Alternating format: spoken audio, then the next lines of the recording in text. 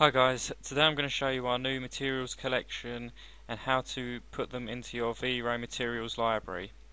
So we'll start off by going onto the I Know Rhino blog site.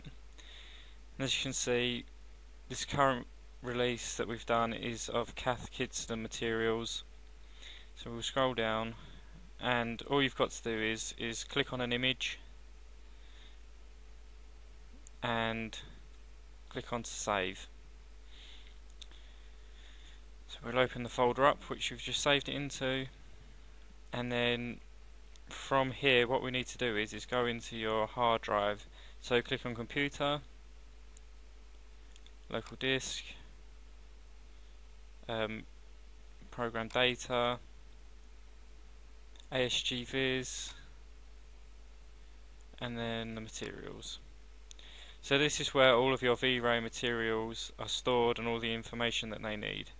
So what we'll do is we'll drop and drag our new material in and extract it from the zipped folder.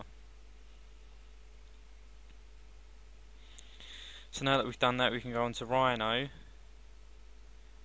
go to our materials, right click, import a new material, and there's our material. Thanks for watching. I hope you enjoy the materials, and if you've got any problems or I've got any questions, please feel free to ask them and I'll do my best to answer them.